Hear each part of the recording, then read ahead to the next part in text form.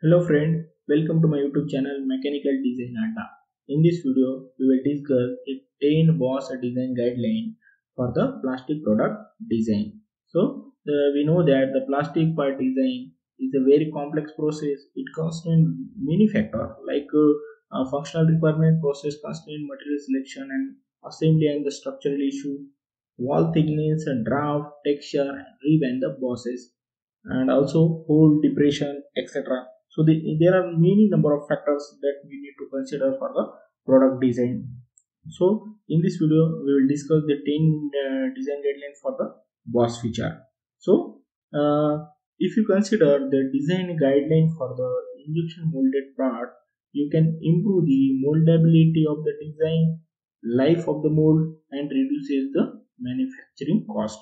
So we have to go with the guideline for designing the product. So we have to follow the guideline so that in the manufacturing the error will be less and the accuracy is more. So let's start the video. First one is the minimum radius at the base of the boss.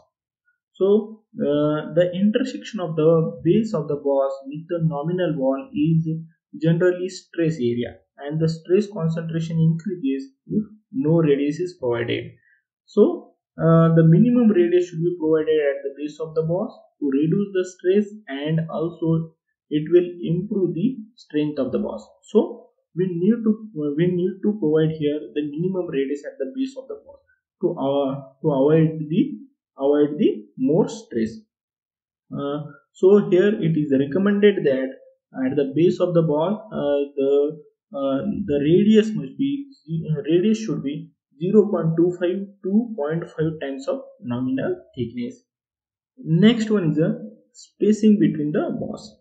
So as here in the picture you can see that when bosses are placed very close to each other, it will create the thick area which are very difficult to cool, and it can affect the quality of the product quality and the productivity of the part. So it is recommended that the spacing between the boss should be at least 2 times of the nominal wall thickness. Next one is the radius at the hole in the boss. So if you are providing the radius on the core pin, that will help in avoiding the sharp corner. This not only help to mold but also it will reduce the stress concentration. So we need to apply the radius. We need to apply the minimum radius for avoiding the sharp corner and for reducing the stress concentration. So it is here it is recommended that the radius at the base of the hole. So here you can in the picture you can see the base of the hole. The radius should be 0.25 to 0.5 times of the nominal wall thickness.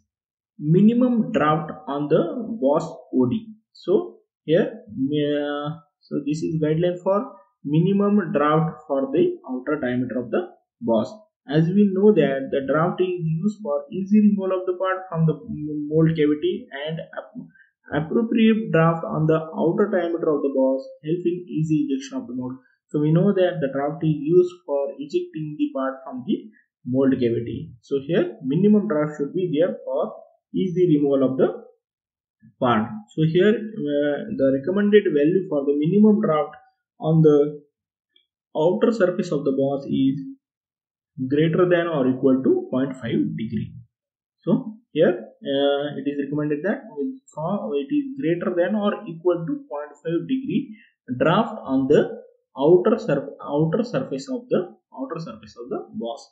And for the next one is the minimum draft for the boss ID. So the minimum draft for the internal diameter is it is recommended that the minimum draft on the internal diameter of the hole should be greater than or equal to 0.25 boss height or OD ratio.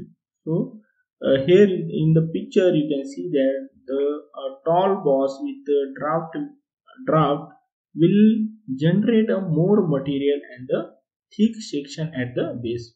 So you can see in the picture the tall height of the boss height of the boss. Suppose if you apply the draft on the outer surface, uh, at the tip it is a minimum, but if you see the drafted area and at the base it is showing the thick section. So if you consider the tall height of the boss, then if you apply the draft after that, suppose if you apply the draft, then at the end it will be the thick section. So for that, it is recommended that the height of the boss should be less than 3 times of the outer diameter. So that guideline we need to follow. Minimum radius at the tip of the boss. The boss feature we use for fastening purpose and it is subjected to loading. So a fillet of certain minimum radius value should be provided at the tip of the boss to reduce the stresses. So this is a general guideline, minimum radius at the tip of the boss. So you can provide the minimum radius. So for reducing the stresses and for the yeah. So here you can provide the minimum radius at the tip of the boss to reduce the stresses. Chamfer at the top of the boss. So chamfer at the top of the boss is for the entry purpose for fastener. So we have to apply the chamfer on the top of the boss feature. Next one is the wall thickness of the boss. Wall thickness of the boss should be around 60% of the nominal wall thickness to minimize the sinking. If the wall thickness of the boss is greater than, can create the voids and sink mark in the product. So we need to keep our boss wall thickness around 60% of the nominal wall thickness. Next one is the stand-alone boss.